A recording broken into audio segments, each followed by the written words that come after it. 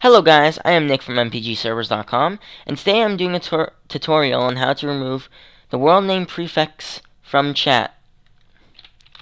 So as you can see, it's showing up, no matter what I type, it says archaic. So that is the world name, and what you're going to want to type in is /mv space conf space prefixchat space false.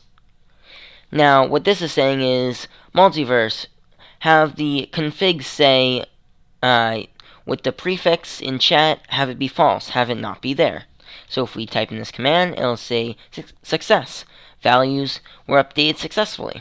Now if I type in chat, it says, no world name, it only says my rank, which is what you would want it to say.